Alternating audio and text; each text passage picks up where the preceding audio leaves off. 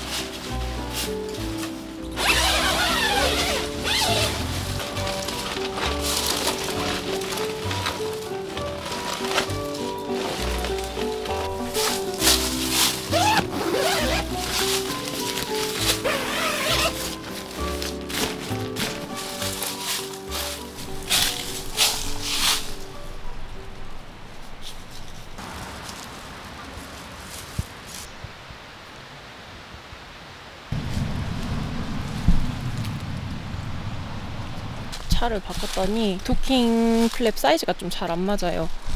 이런 데 보면은 다 이렇게 바닥에 떠 있습니다.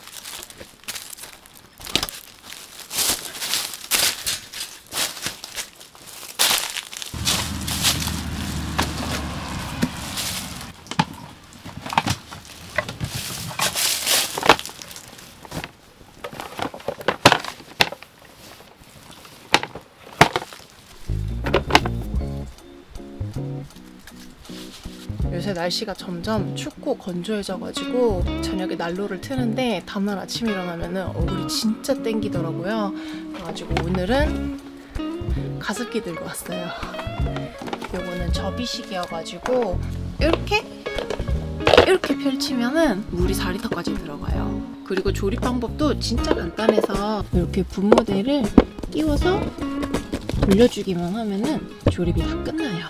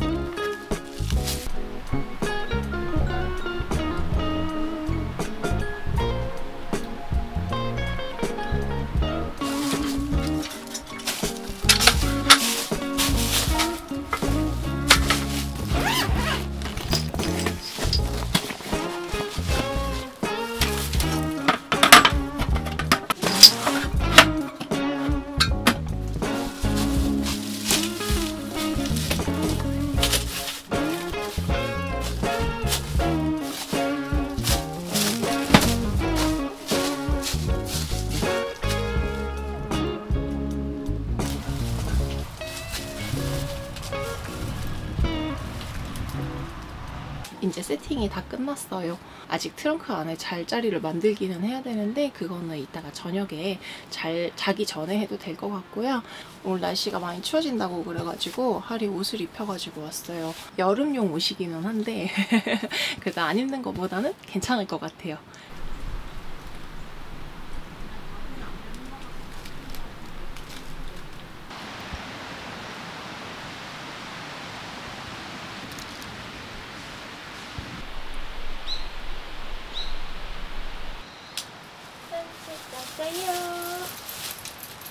가자. 옳지, 옳지, 옳지.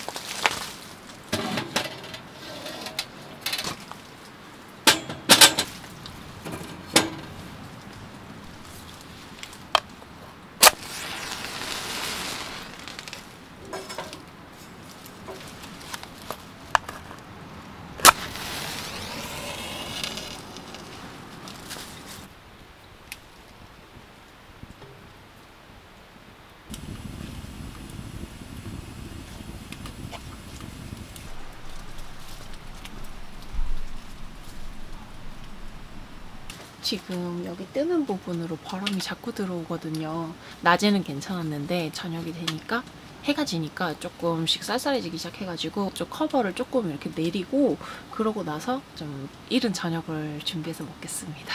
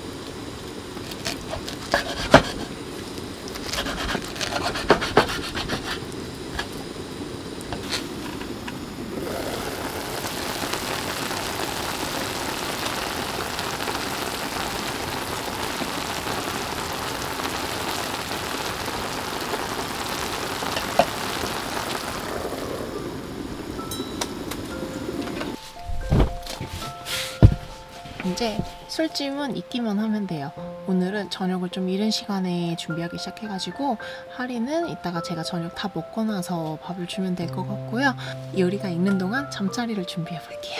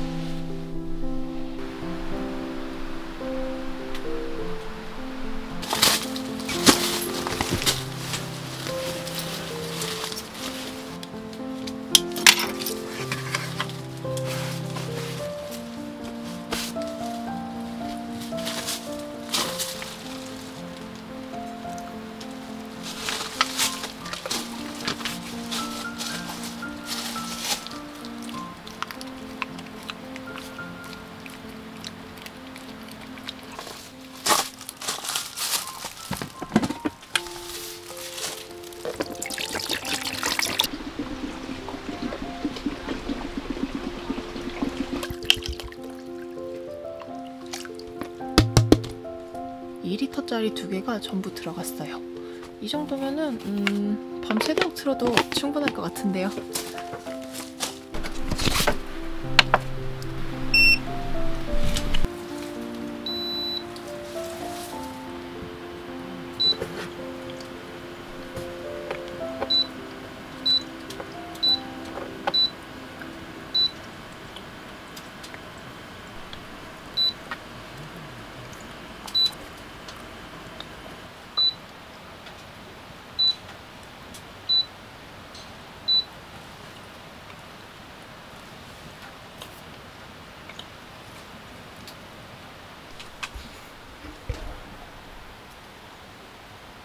그리고 구독자님이 오셔가지고 요 갈비 구운 거랑 일품진로 주셨거든요. 정말 감사합니다. 이 귀한 술이랑 고기를. 제가 원래는 오늘 저녁에 먹으려고 포트 와인을 가지고 왔는데요. 구독자님이 주신 술 요걸로 먹을게요, 오늘 저녁은.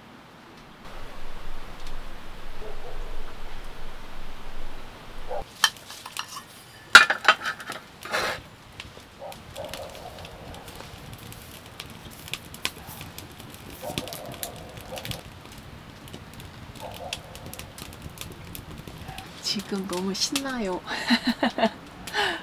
혼자 다니다 보니까 이렇게 푸짐하게 먹을 일이 잘 없는데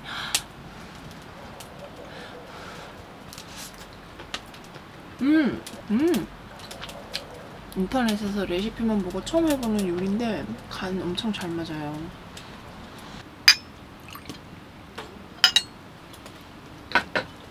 짠! 오, 와, 이거 맛있다.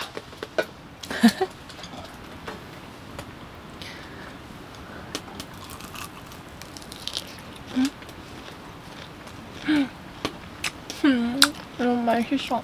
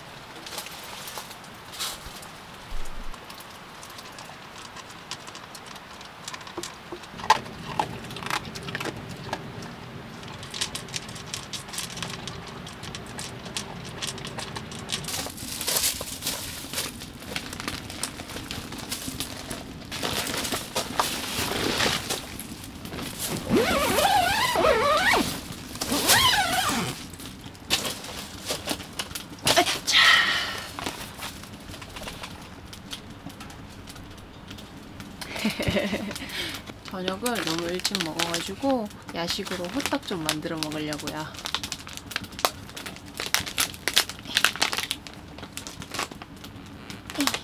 이게 뭐야? 근데 지금 이거랑 붙어가지고 안 떨어져요.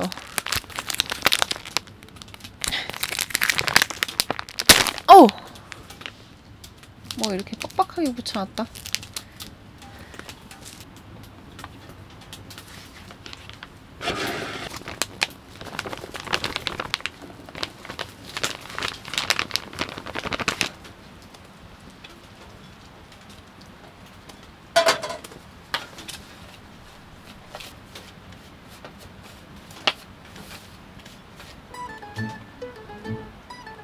오!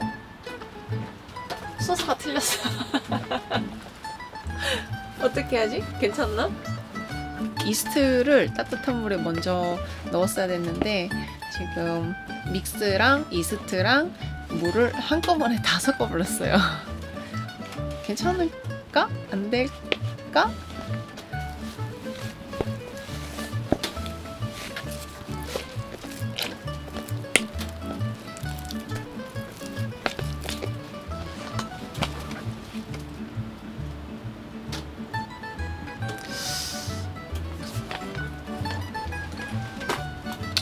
혹시 될 수도 있으니까 한번 해볼게요.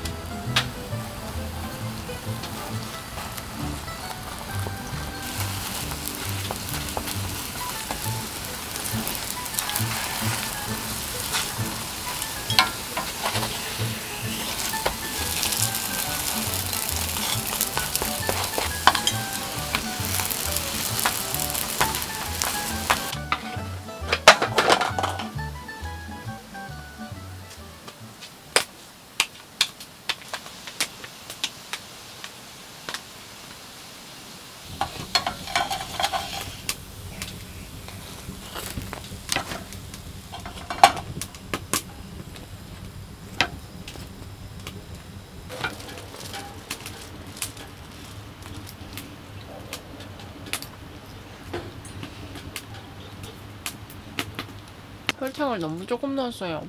터질까봐. 설탕을 조금 넣었더니 그냥 약간 공갈빵?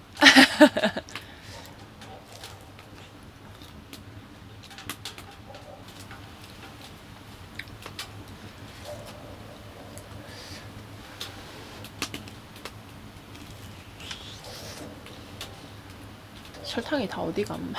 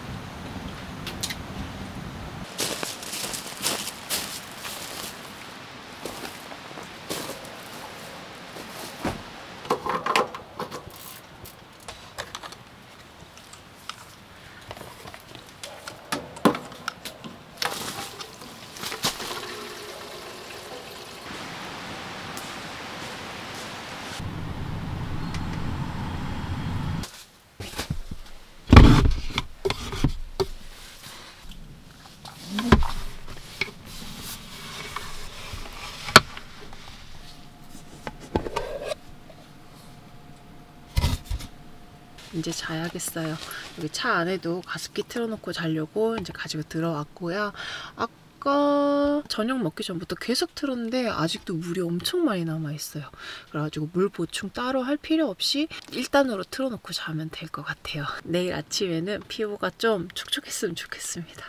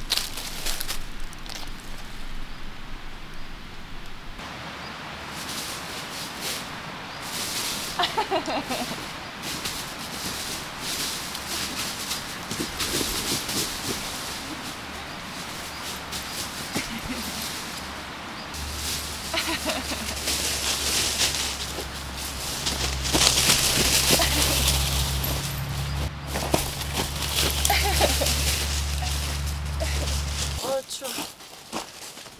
추워.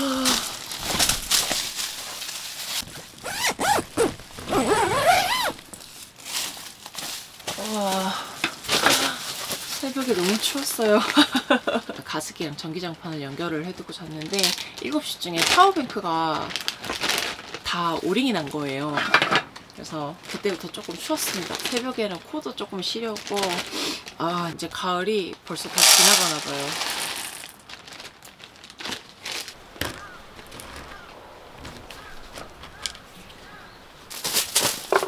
하이, 먹어.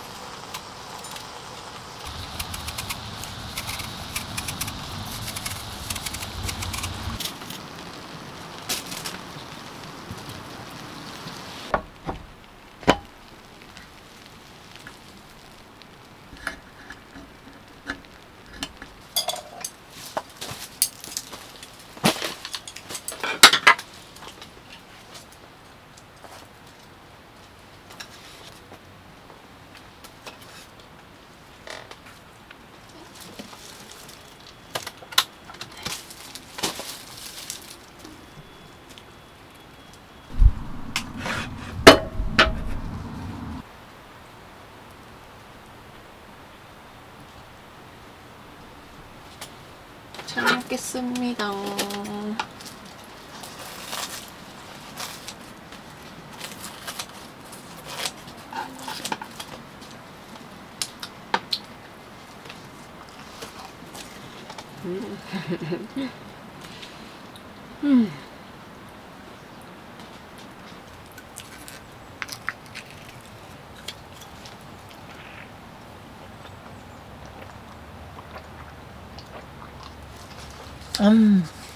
맛있다.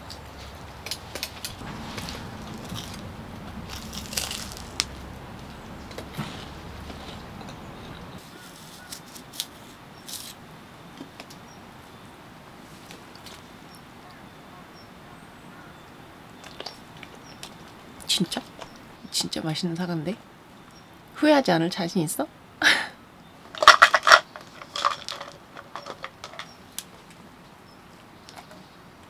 와, 이건 먹는다고?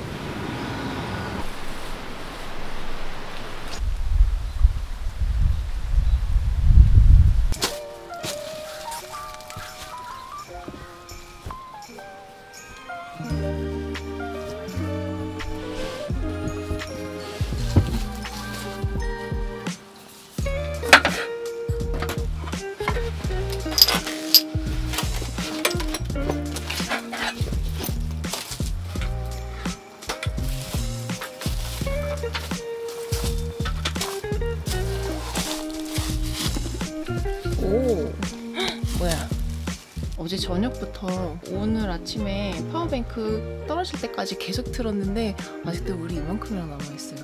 자, 이거 좀 버리고 올게요.